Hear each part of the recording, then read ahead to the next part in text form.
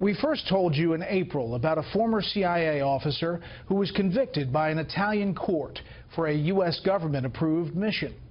There was no movement under the Obama administration, and it appeared the Trump White House would support her.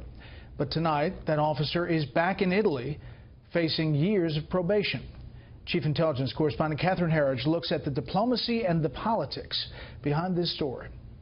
Totally, absolutely abandoned. With the new administration, a former CIA officer thought her decade-long ordeal would end. It's like the White House wanted to help, and then the swamp kicked in. In 2009, an Italian court convicted Sabrina de Sousa in absentia, along with 24 others, connected to the U.S. government-sanctioned kidnapping of cleric Abu Omar. Some were pardoned, others live in the U.S., and were told to avoid countries with extradition treaties to the European Union.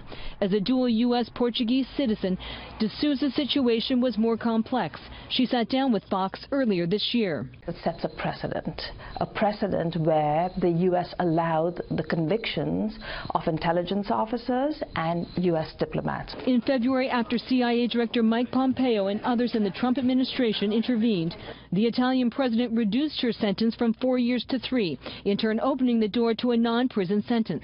Brett Baer interviewed the Italian prime minister after the decision. I have to say that the U.S. administration was very satisfied 1 month ago when the case was solved. So you think it's pretty much wrapped up? Yeah. But for de Sousa, it was not over. A former Republican chairman of the House Intelligence Committee, Pete Hoekstra, says there were meetings with State Department and CIA officials, but de Sousa's options were limited.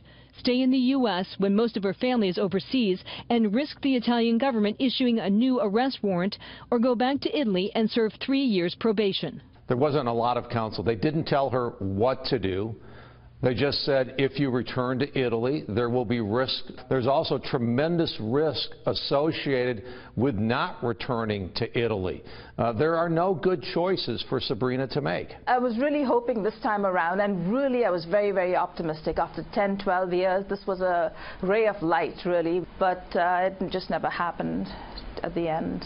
Former intelligence officers have told Fox News they are bothered by the case because it suggests the government does not have their back when they take on risk and a sanctioned mission goes bad. The CIA declined to comment, and the State Department had nothing new to add. A White House spokesman said they strongly disagreed with the characterization that de Sousa was abandoned, but could not immediately offer more details. Brett. Catherine, thank you. You're welcome.